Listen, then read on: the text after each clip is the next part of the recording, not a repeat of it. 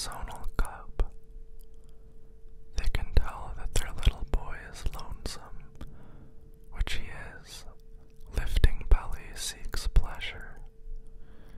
In this position of wishing between his thighs, I must say grace over his thighs.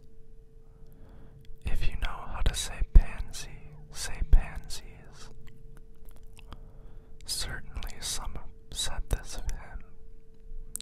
You can still hear them, spreading a blanket. Even the telling, which might annoy them, does annoy them. Alas, a dirty word, and not annoy. Anoint.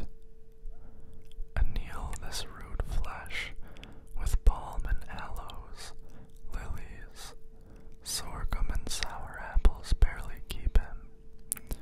Lily wet, while one taste, one tack, one taste, one bottle, an infant dose. On the nightstand, no more doves can land here. The pigeon on the grass, alas, and the magpie in the sky expect to rest just as well. A second coming, when this you see, remember.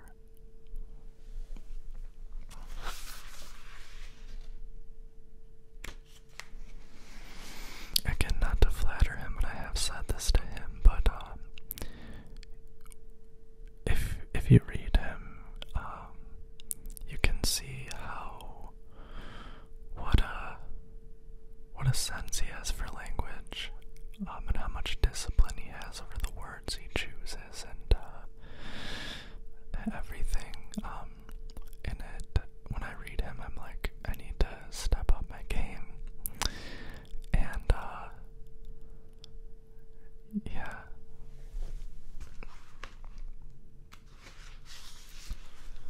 Go back to really putting a lot of thought into how I arrange my words. This is called Slashed His Foot as a Boy, Heel to Toe. A lot of these poems are just named after the first line. Slashed his foot as a boy, heel to toe, on the living coral. Attempted to cure the sore in a mortal swabbing. Iodine, catalyst, pink branches of exoskeleton informed the soft canvas of limbs. Mollusks were pried from his barrier. Feeding frenzy of sharks at the jagged perimeter. Polyps grown into a reef. Trawling ships keep the distance. He sings their sails away.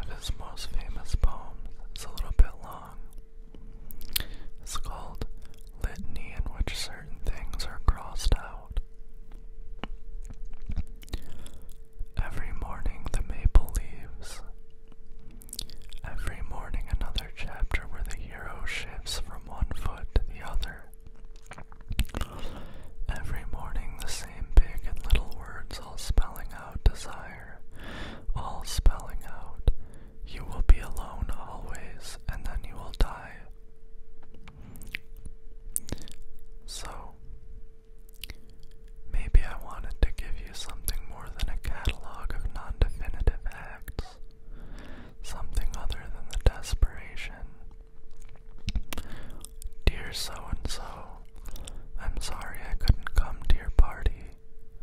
Dear so-and-so, I'm sorry I came to your party and seduced you, and left you bruised and ruined, you poor sad thing. You want a better story? Who wouldn't? A forest then, beautiful trees, and a lady singing, love on the water, love underwater, love, love, and so on. What a sweet lady. Sing, lady, sing. Of course, she wakes the dragon. Love always wakes the dragon, and suddenly flames everywhere. I can already tell you think I'm the dragon. That would be so like me, but I'm not. I'm not the dragon. I'm not the princess either. Who am I? I'm just a writer. I write things down. I walk through your dreams and invent the future. Sure, I sink the boat of love, but that comes later. And yes, I swallow glass, but that comes later.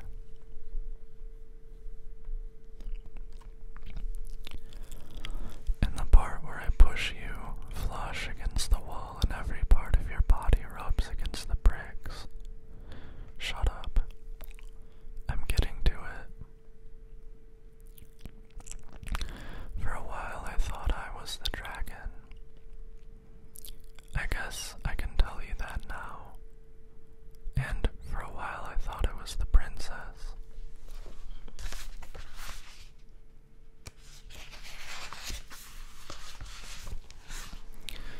Cotton candy pink, sitting there in my room, in the tower of the castle, young and beautiful and in love and waiting for you with confidence. But the princess looks into her mirror and only sees the princess while I'm out here, slogging through the mud, breathing fire, and getting stabbed to death. Okay, so I'm the dragon. Big deal. You still get to be the hero. You get magic gloves, a fish that talks. You get eyes like flashlights. What more do you want? I make you pancakes. I take you hunting. I talk to you as if you're really there. Are you there, sweetheart? Do you know me? Is this microphone live? Let me do it right for once. For the record, let me make a thing of cream and stars that becomes, you know the story, simply heaven. Inside your head you hear a phone ringing, and when you open your eyes, only a clearing with deer in it. Hello, dear.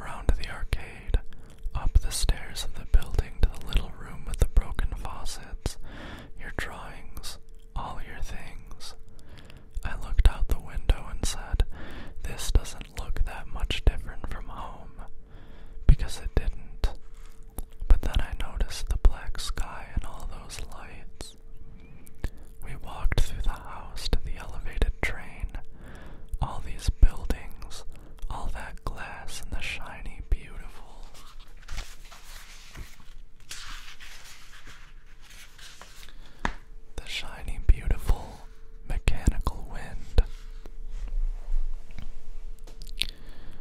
We were inside the train car when I started to cry. You were crying too, smiling and crying in a way that made me even more hysterical.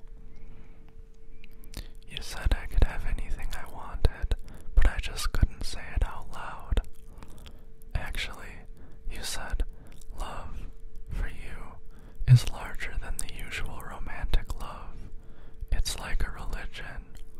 It's terrifying. No one will ever want to sleep with you. Okay, if you're so great, you do it. Here's the pencil. Make it work. If the window is on your right, you are in your own bed. If the window is over your heart and it is painted shut, then we are breathing river water. Build me a city and call it Jerusalem. Build me another and call it Jerusalem. We have come back from Jerusalem where we found not what we sought, so do it over. Give me another version, a different room, another hallway, the kitchen painted over and over and over, another bowl of soup. The entire history of human desire takes about 70 minutes to tell. Unfortunately, we don't have that kind of time. Forget the dragon. Leave the gun on the table. This has nothing to do with happiness. Let's jump ahead to the moment of epiphany in gold light, in the camera pans to where the action is, lakeside and backlit, and it all falls into frame, close enough to see the blue rings of my eyes as I say something ugly. I never liked that ending either. More love streaming out the wrong way, and I don't want to be the kind that says the wrong way. But it doesn't work, these erasures, this constant refolding of the pleats. There were some nice parts, sure. All lemon drop and melon ball, laughing in silk pajamas and the grains of sugar on the toast. Love, or whatever. Take a number. I'm sorry it's such a lousy story. Dear forgiveness, you know that recently we have had our difficulties and there are many things I want to ask you. I tried that one time in high school, second lunch, and then again years later in the chlorinated pool. I am still talking to you about help. I still do not have these luxuries. I have told you where I'm coming from, so put it together. We clutch our bellies and roll on the floor. When I say this, it should mean laughter, not poison. I want more applesauce. I want more seats reserved for heroes. Dear forgiveness, I saved a plate for you. Quit milling around the yard and come inside.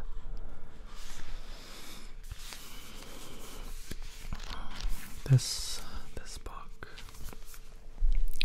was a winner of the Yale series of younger poets, which is like one of the most prestigious awards, as it were, for a poet. Like, if you get a book, if your book wins this, you're like established.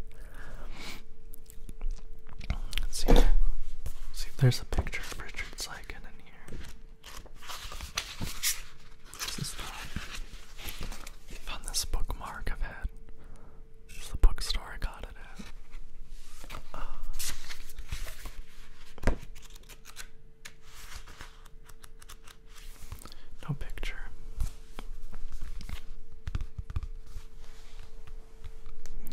Richard Siken lives in Tucson, Arizona. He is co-founder and editor of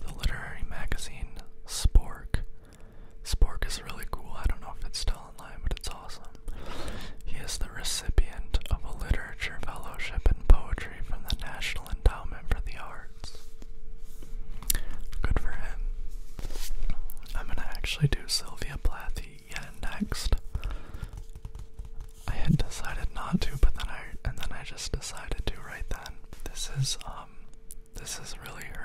is her famous book of poetry, Ariel, named after a horse she had called Ariel, but also people have argued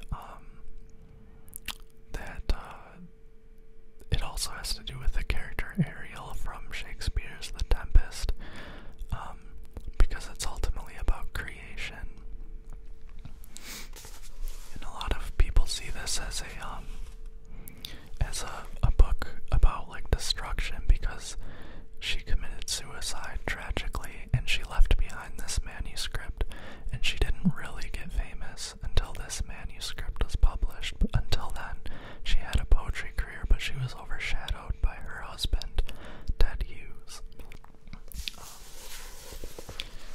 She was the first poet I really fell in love with, and to this day she's a huge influence on me.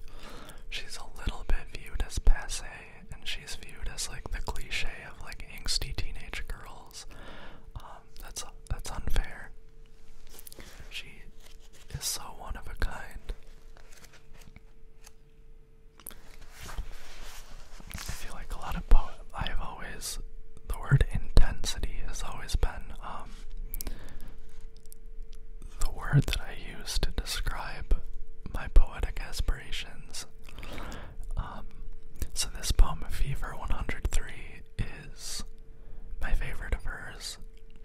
I think her poems that get the most attention are Lady Lazarus and Daddy. I think Daddy is severely overrated.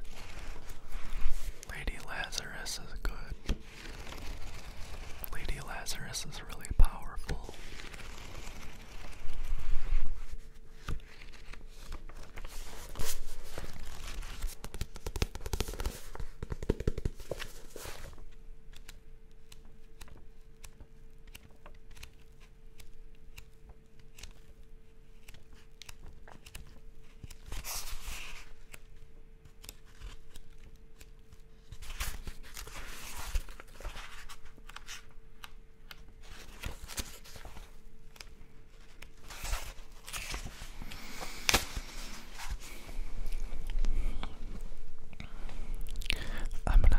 I used to have this poem memorized. I might still. I'm gonna dig into the banks of my memory and try to only look at the page when I don't remember what comes next.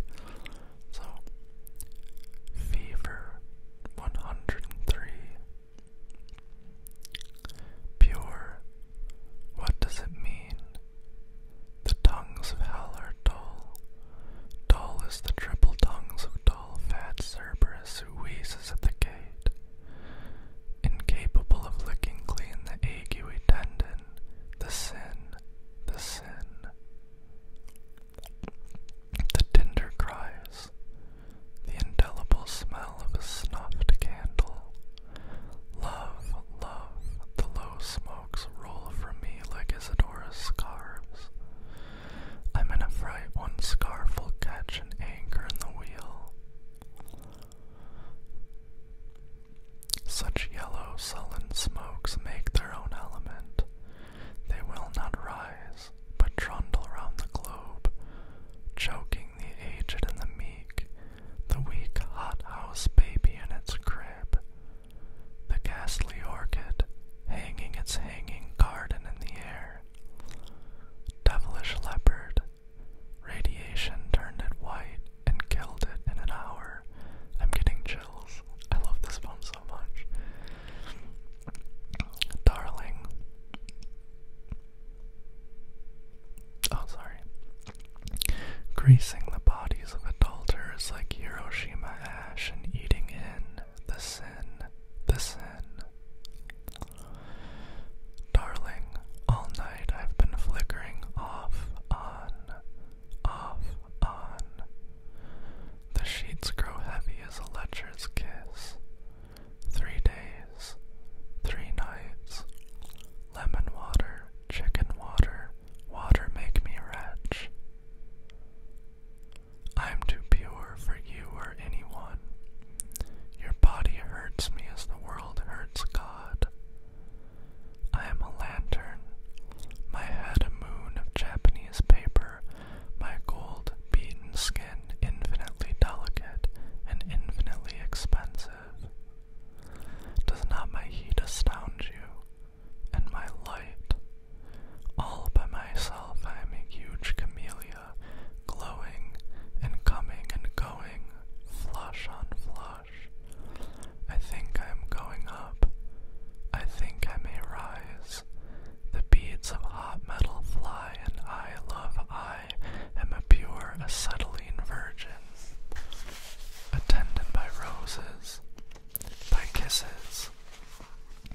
cherubim, by whatever these pink things mean.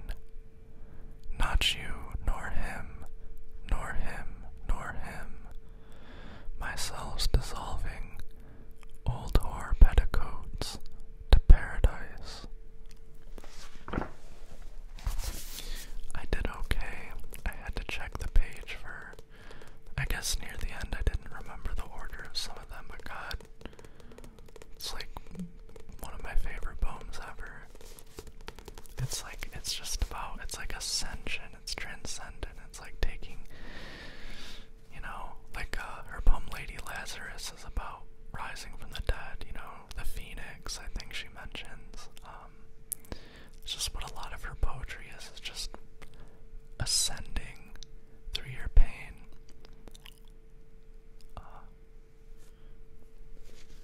Your pain making you something more powerful.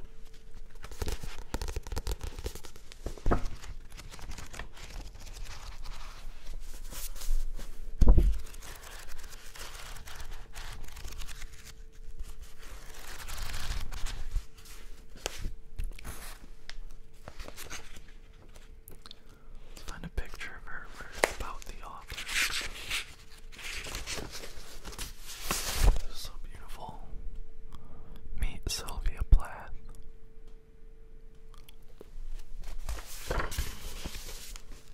Okay, the last book I'm gonna read from is called Dark Matter by Aase Berg.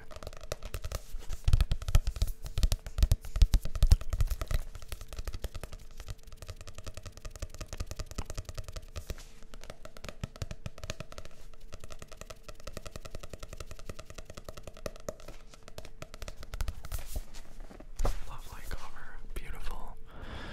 This is one of my favorite poetry books. Hugely influential on me. She writes, a lot of them are in prose. I consequently write a lot of mine in prose. And she makes the most amazing images in the world, and it's so confusing, so disorienting, and so grotesque and surreal. And I was like, I didn't realize that people were writing stuff like this until I read it. Another instance of intensity.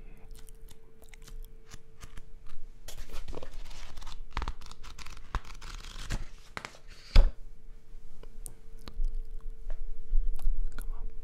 Oh.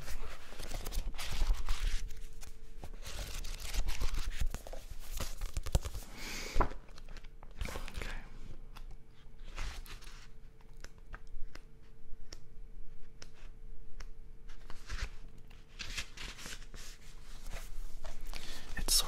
It's sort of like a little bit of a narrative.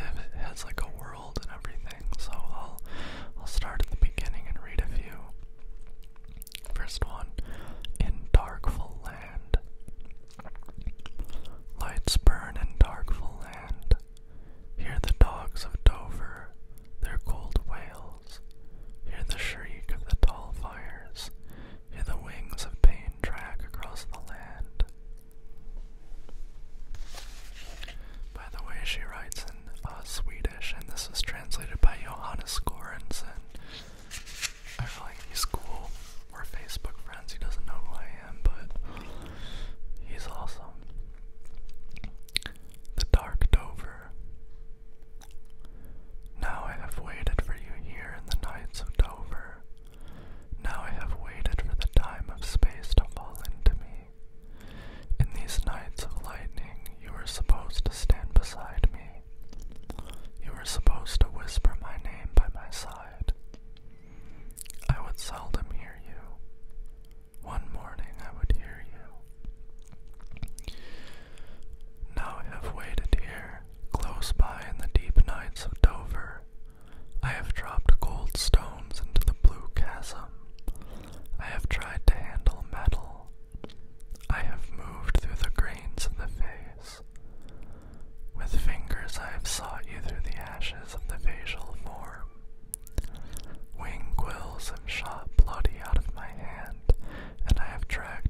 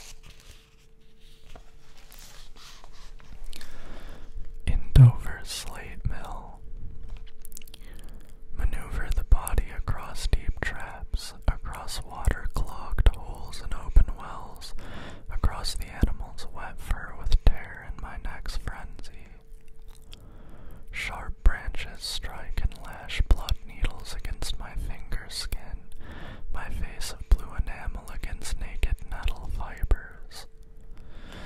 On the other side of the smelting plant at the edge of the gloomy lake there I seize a crease, move too close to the shaft. I move closer to the head despite the chains clanging dull metal against the febrile radula. Here turns a visible underground border, a fistulation towards mare imbrium. I thrust the muscle latch toward the machines that throb there in the wound. What evil may befall you? What evil may befall you here, near heavy waters? In the smithy the dowd choirs, tortured bolts shrieking against the spits. Chitin staffs, porphyry, cold crystals, and my stiff hands cupped, around the surface of your black cranium.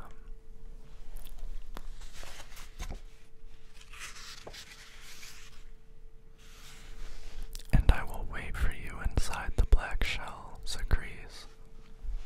So there's this character, Zachrees, I guess.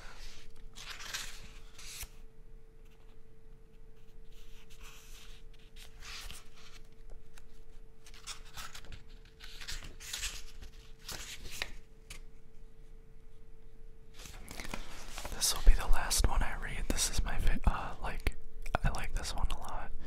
It's near the beginning and it switches to a new section, a new kind of place in the world and narrative. It's called Life Form. We'll haul this gelatinous body. We'll lash forward this non-form. We'll push this organism of gas through the gray regions. A sour wind tears through the thin white hair. A wind of vinegar and henbane tears in the rustling, discarded bird shells that were abandoned empty and fragile when the throbbing bird boils moved on toward so-called life. Now I see the cunning needle trees sling these clumps of heavy pouch flesh back and forth between them. Small feather birds fly above my heads. I haul my dragging structure along the river furrows muddy, sloppily overlapping slopes. I'm so bitter, so wet, so the mouth smears the inside with the sweetness of the chewed up blood chisel. Out of this blood I am going to suck my nourishment for some time. I urge my dissolved substance slowly forward across the metal of calm stones, the hovering thread glue suction toward a point in the distant middle of the perspective, where the river's banks will meet, and like the thinnest needle of silver of liquid will drill its dark tunnel water straight into the heart of the dying image, this moistly broken up surface of paper to which we cling.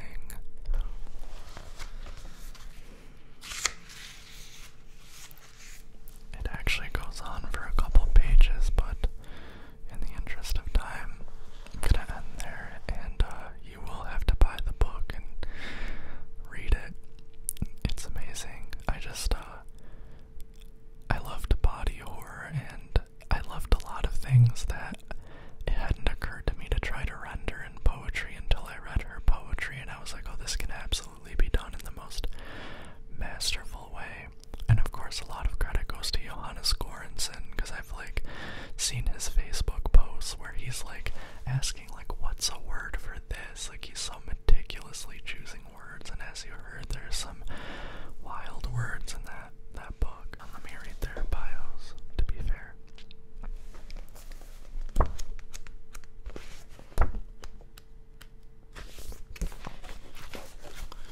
The authors. Aase Berg published her first book, With Deer, in 1997. Since then, she has written 5 more books of poetry, including Lichnoid Flora, which won Aftonbladet's prestigious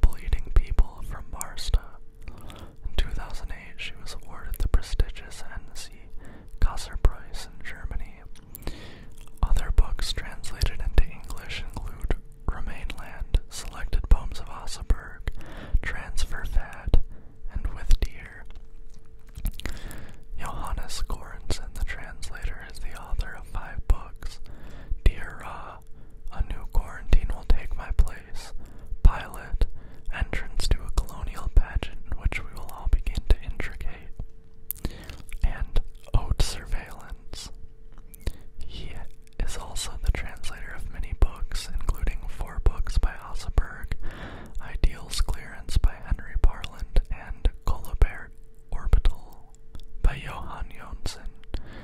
He co-edits action books and participates in the collaborative blog Montevideo.com. He is an assistant professor in the English department at the University of Notre Dame.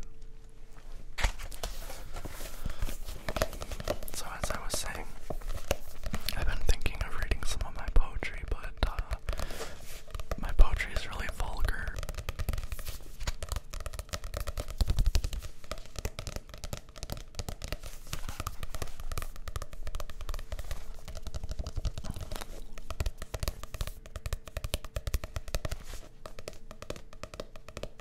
My mom watches my videos and I don't want her reading it. Sorry, Mom. One day you can see my poems. She keeps, when I was like 14, I got published in this like children's vanity press, for this poem I wrote, and she still has that on her coffee table and like shows it to people, and it was written when I was 14, and I'm like, Mom, that's an awful poem, please pick something else.